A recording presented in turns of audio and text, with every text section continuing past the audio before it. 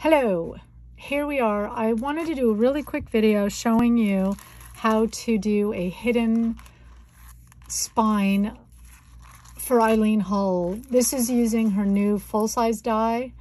So a lot of people ask this question. I thought I would go ahead and just show you how to do it. Basically, I have 5 holes. And I'm going to have 5 hidden spine on the inside, and it'll actually end up being 6. So I'll have 6, and you'll see as I go. I'll have 6 rows of elastic to make my hidden spine. And the way I'm doing it will ensure that I have elastic all through the top to make it a consistent amount of elastic showing through the top. And that's what gives me 6, sort of a bonus place to put a signature. As a result, I cut my elastic 6 times the length of my book with a little bit to spare. I always like doing a little bit to spare just in case. So it's basically 1, 2, 3, 4, 5, 6, and then a couple inches. So the reason why we like to measure the length is this formula can be used for any size book. So rather than me tell you in inches, if I tell you in lengths of spine, if you have a small book or a shorter book and you only have 3 holes, you would just do 4 times. So it's like 1 extra, right? Because I'm basically going to have 6. And because it's elastic, you have a bit of stretch. And that's what makes the formula work. So what I'm going to do is just take my elastic, and this is, let me tell you how, I want to say it's 1 millimeter. It might be less than 1 millimeter. It's pretty thin. I think 1 millimeter is fatter. But for this technique, actually, because you're not going to be threading beads onto your elastic, you can use a heavier weight. So 1 millimeter is a good weight. I'm going to take my elastic, and I'm going to just find the halfway point. So find the halfway point. And I'm going to thread one side through the middle hole into the inside. And I'm just going to hold my thumb there. Then I'm going to flip it. And I'm going to thread it down straight to the bottom. I mean, there's limited options in which way you can go because the idea is to put your signature in. You need the elastic to go from bottom to top. So then I'm going to come on the outside, and it's obvious because my thread's on the outside. It has to go back in somehow. I'm just going to go across 1 like that. And I'm holding it so I'm not pulling that extra. I don't want to, I still want this half over here. And then I'm going to go up to the top. Then I'm going to go to the outside hole from the middle. And you can go either direction, either side, but obviously one at a time. Then I'm going to come back down. And now I'm at the bottom. So the thing of it is, I want obviously this to be over here. So I want to fill in that gap as it is.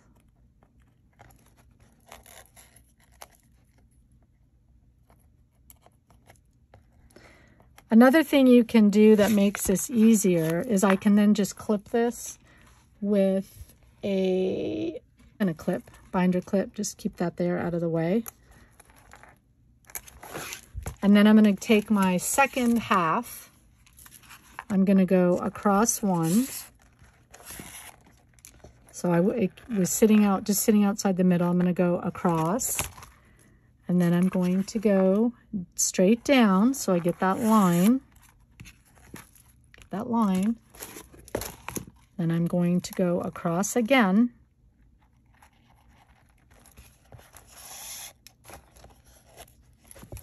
And I'm going to come straight up.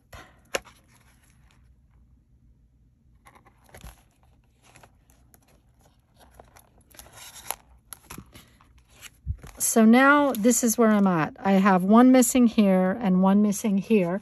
You could do it I mean, if that doesn't bother you, it doesn't matter, right? You could have one and have it not be even.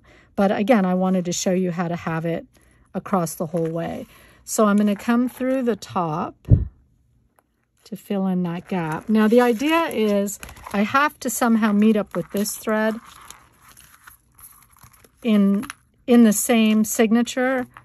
Just, you don't have to, but you do. Because if I cross over, then when I go to put my books in, it's going to be kind of cattywampus. So it just makes more sense to have it end up in the same place.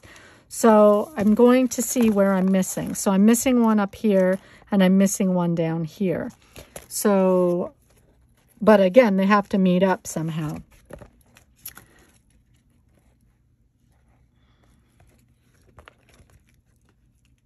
So if I skip the middle hole and come out this hole, so I'm going to skip the middle hole. What I'm going to aim for is to have them both meet in the middle again. And I just have this across the top. And that's fine. You just make sure that it's not trapping any of these, which it's not. It's fine. And then I'm going to come through the middle. Okay, so now I have it all across the top. So now this one at the bottom, I'm missing from here to here. So I'm just going to wind my thread all the way. I'm going to miss the middle hole again. And put my thread through. And then I'm going to come back to the middle. And so now both my threads are in the middle. At this point, you can, like a lot of these are really too loose. So what I can do at this point is sort of go back through and tighten my threads up. This gets tricky. This is the tricky part because you kind of have to go the same direction you went in to start with. Otherwise it doesn't, you know. So you kind of have to go, okay, I started in the middle. So I'm going to pull this way to get this one tighter. And then I came through this way. So I'm going to pull that. So you kind of want this sound. It's more of a sound, really. And what that'll do is, I want to have enough space that I can have a taller book. I don't want it to be so tight that I can only have a book from here, from the holes on. So I want to have it be long enough that my book, it can hold a book like that, where I can have a full-size book. And this does take a little bit of practice and a little bit of finessing, but like, so hear this? Like, that has a snap. This is kind of not as snappy. So again, and this one's really loose. So I'm going to take this one. I know that this was my second string, so I can pull that. And again, this just takes some getting used to. You just kind of have to figure it out.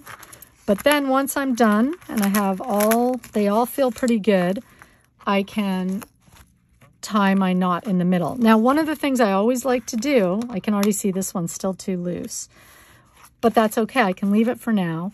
What I'm going to do, I can tie something that's easy to undo, right? So I can just do a loop instead of a knot and loop it through, or do one. So do one, like, how do you say it? Over and under. And instead of coming over and under on my second one, I just can tie a bow.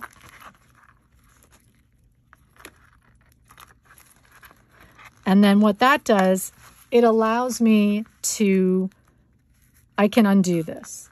So when it comes time for me to put my signatures in and I see this one's loose, I can still rearrange. But basically, that's how you do it. Got all the nice holes across the top. All the holes are covered in the bottom. And then I have room for a bonus signature. So I have room for 6 signatures. I hope that helps. If you have any questions, feel free to leave them in the comments. You can also check out my blog, karenbeers.blogspot.com, and please subscribe to my channel. That would make me so happy, and it will allow you to be notified when I make new videos. Have a great day.